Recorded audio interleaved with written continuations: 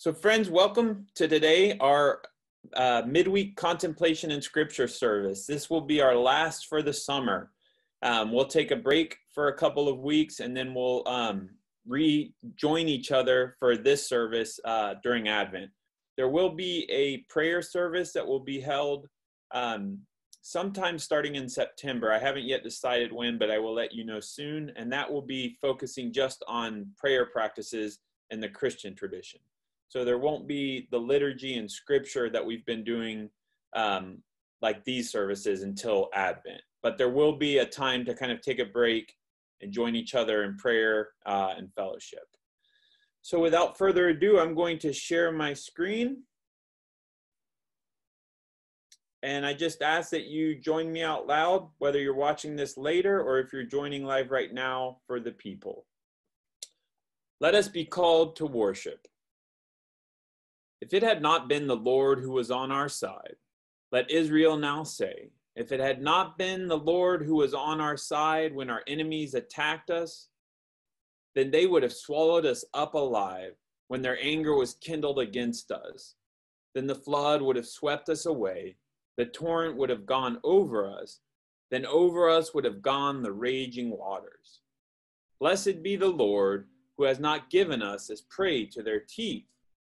We have escaped like a bird from the snare of the fowlers. The snare is broken, and we have escaped. Our help is in the name of the Lord, who made heaven and earth. Let us pray.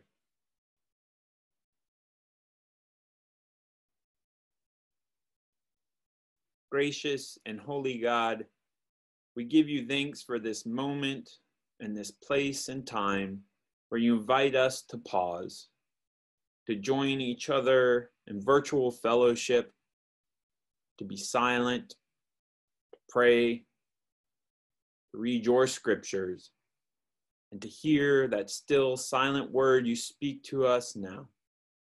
We ask that you open our hearts, that you still our minds, that you draw us closer to you, and that we leave this place closer, more connected, more at peace, more open. We ask this all in your Son, Jesus Christ's name. Amen. Arise, O God, maintain your cause. Remember how the fools revile you all day long. In you, O Lord, have I taken refuge. Let me never be put to shame. Deliver me in your righteousness.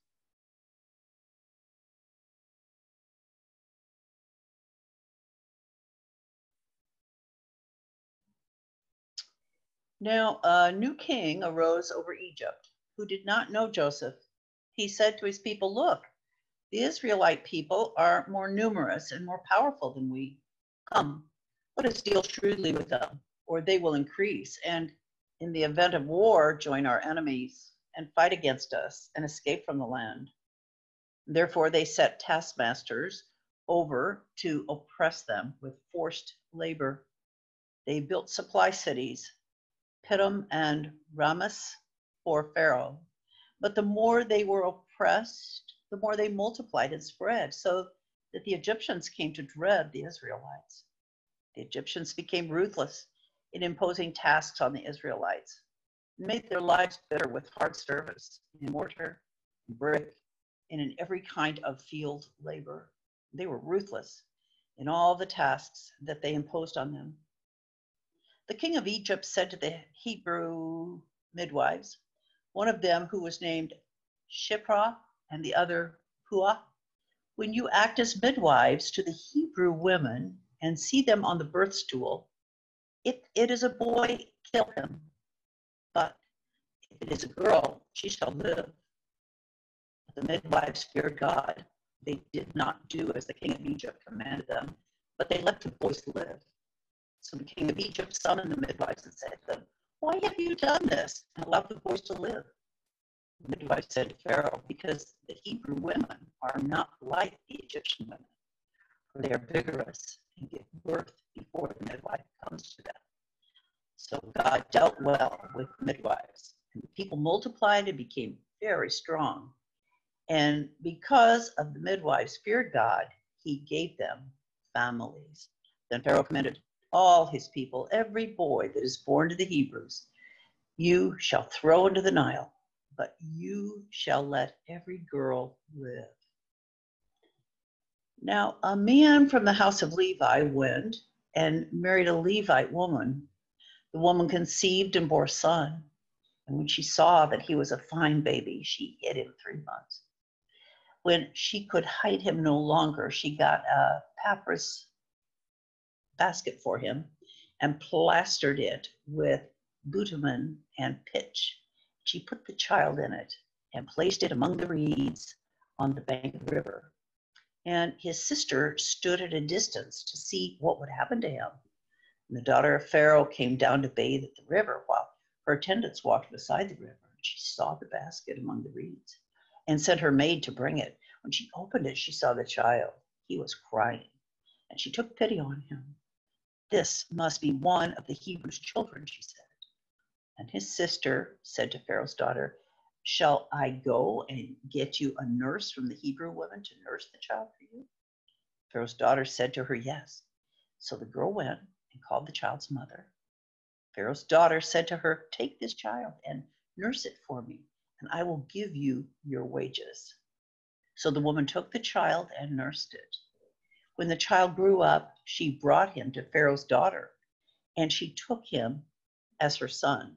She named him Moses, because she said, I drew him out of the water.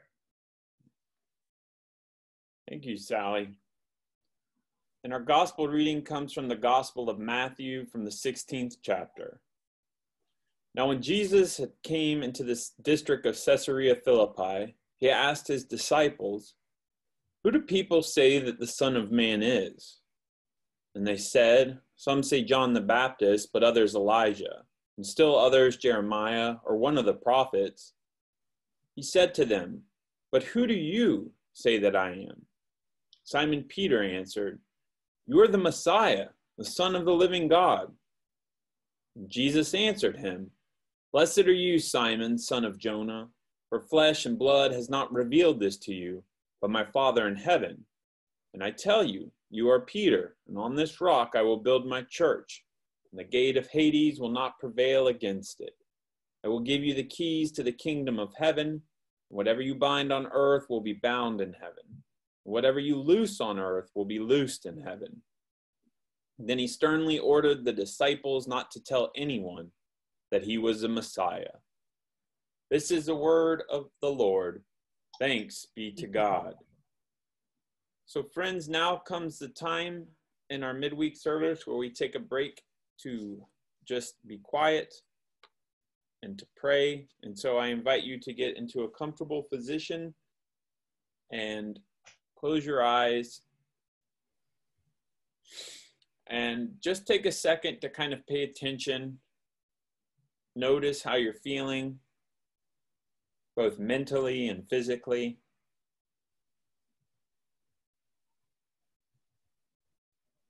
Don't try to do anything about it, but just pay attention.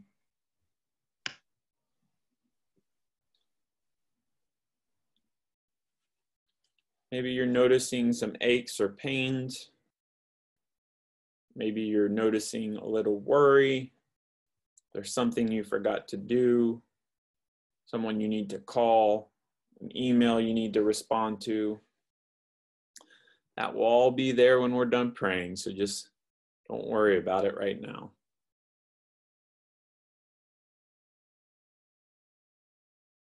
I'm just taking a couple seconds to kind of stop and pause.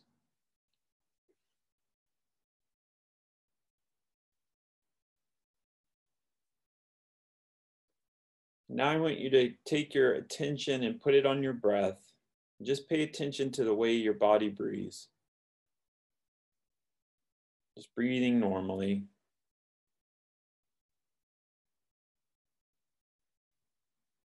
You might notice your breath slowing down. That's completely fine. Just kind of follow your body's intuition.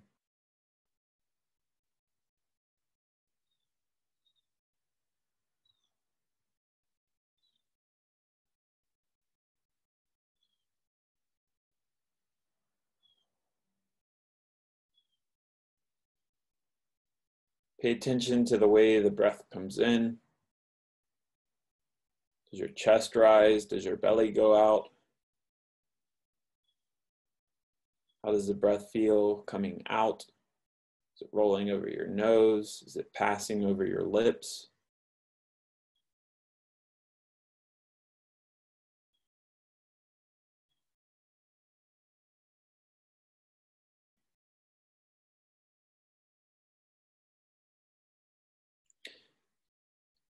Use your breath as an anchor. If any thoughts come to mind, just let them pass and return to your breath.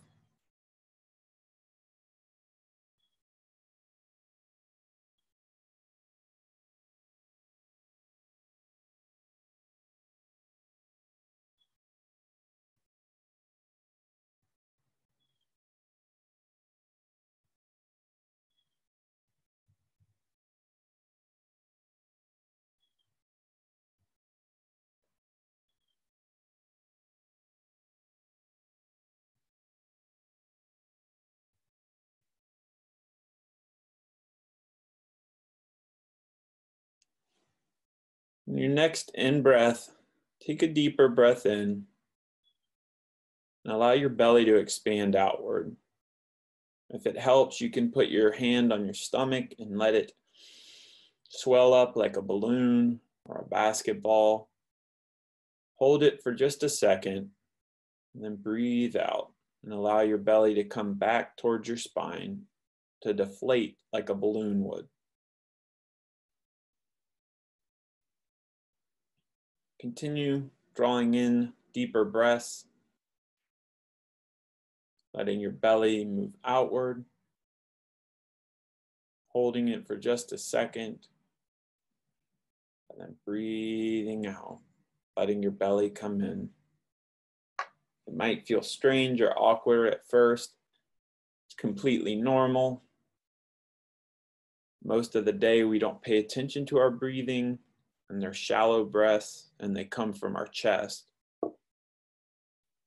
We're taking a moment, though, to breathe as we should. These deep breaths, these breaths that come from our deep, deep in our belly.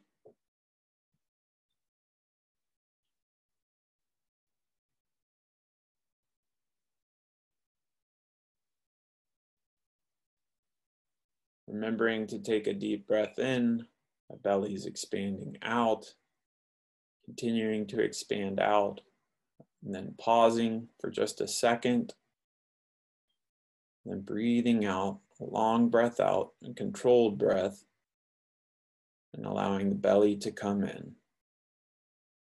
Getting all the air out of our lungs, the diaphragm's pushing up against the lungs and pushing that air out.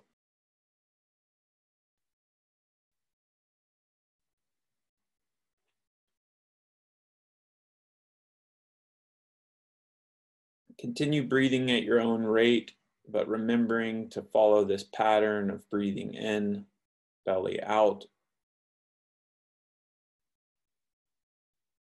and then breathing out, belly coming in.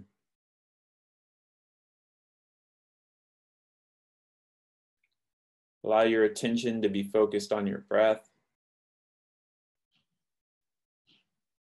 If you have any thoughts, that's completely fine. Distractions arise or worries, it's completely fine. Just let them pass, let them flow down that river, and return back to your breath.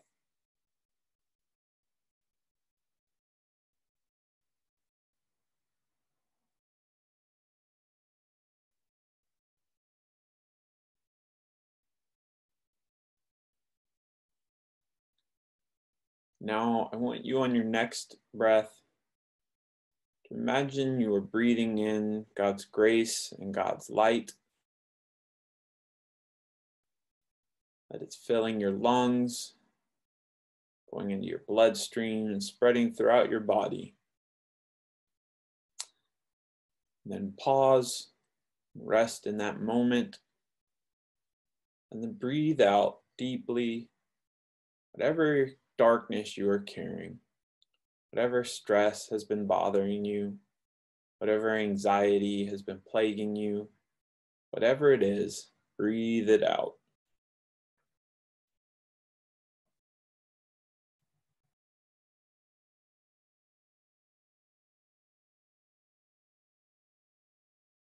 Breathing in God's grace and light, continuing to allow our bellies to expand, to draw in that full breath. Imagining God's grace and light filling our body. Holding it for just a second, resting in that peaceful moment. And then breathing out all the stress, the anxiety, the worries that we carry. Some of them might even be unknown. Just breathing out whatever it is we feel, whether it's known or unknown. Breathing it out, allowing our bellies to come all the way in, to push all that air out. Continuing at your own pace, breathing in God's grace and light.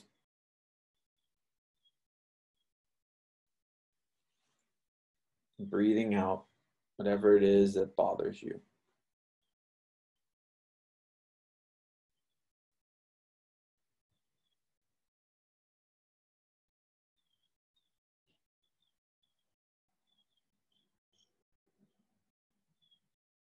Let your mind continue to focus on your breath and that image of God's grace and light. You're here simply to be in God's presence and nothing else. Let that be enough.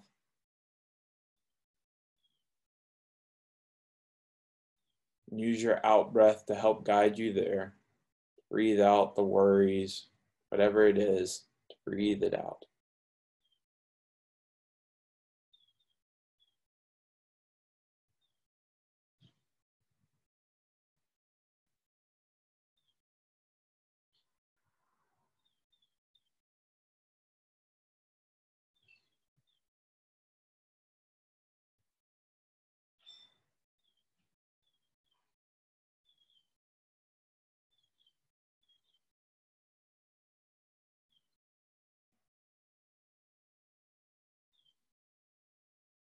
Before we transition to our time of silence, let's all take a deep breath together. I'll give you a couple seconds to gather yourselves. Let's all take a deep breath now, breathing in deep, continuing to breathe in, allowing our bellies to expand. Keep breathing in. We're doing a deep, deep breath. And now hold it. Continue to hold it. And now breathe out. Let it all out. Deep breath out. Long, deep breath out. Blow until there's nothing left inside. And one more deep breath in. Continuing to breathe in. Now hold it.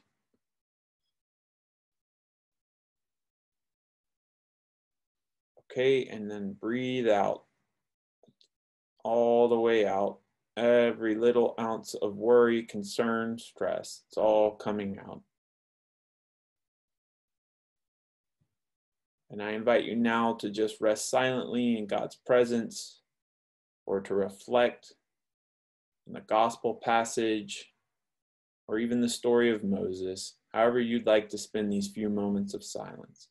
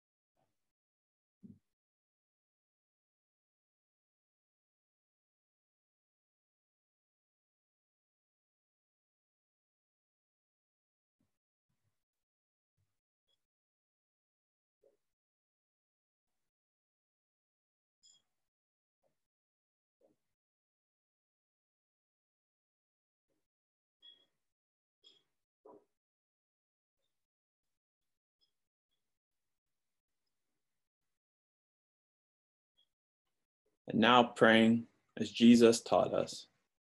Our Father, who art in heaven, hallowed be thy name. Thy kingdom come, thy will be done, on earth as it is in heaven. Give us this day our daily bread, and forgive us our debts, as we forgive our debtors. And lead us not into temptation, but deliver us from evil. For thine is the kingdom, and the power, and the glory forever. Amen.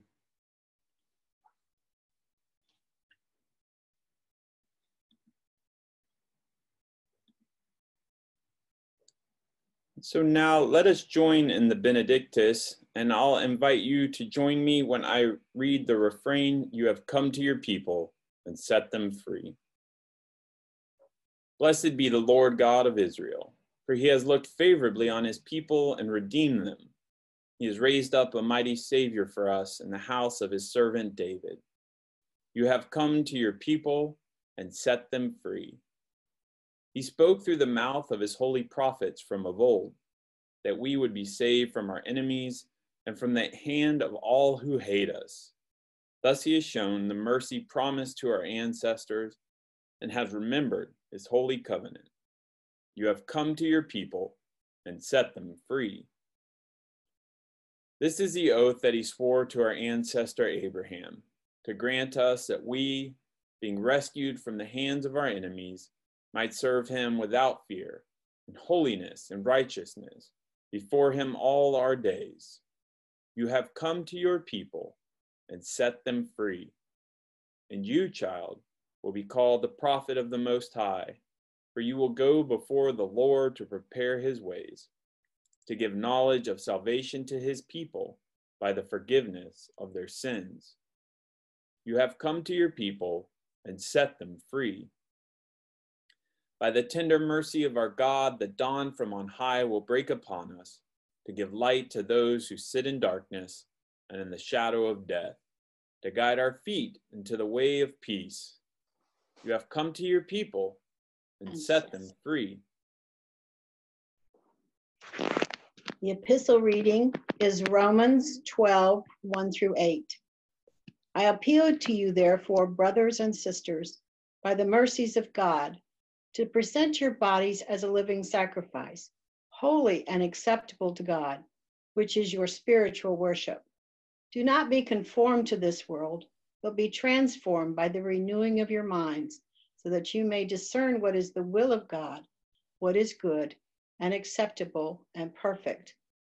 For by the grace given to me, I say to everyone among you not to think of yourself more highly than you ought to think, but to think with sober judgment, each according to the measure of faith that God has assigned.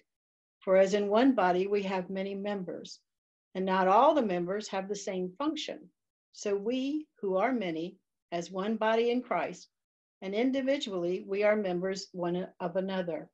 We have gifts that differ according to the grace given to us. Prophecy, in proportion to faith; ministry, in ministering; the teacher, in teaching; the exhorter, in exhortation; the giver, in generosity; the leader, in diligence; the compassionate, in cheerfulness. Thanks, Susan. And let's now all join together in the collect. Eternal God, your hand shaped our lives by grace, and your hand rescued us from sin by love. May your hand guide us through this day, shielding us from evil, strengthening us to do justice and love. In Jesus Christ our Lord. Amen. The God of peace be with us. Amen. Bless the Lord. The Lord's name be praised. Thank you all for joining. I will see you before Advent, but we will restart this pattern of midweek worship in Advent. But like I mentioned, there will be a time for prayer that will be weekly, and that will start sometime in September, and I will have more information for you soon. Thank you all for joining.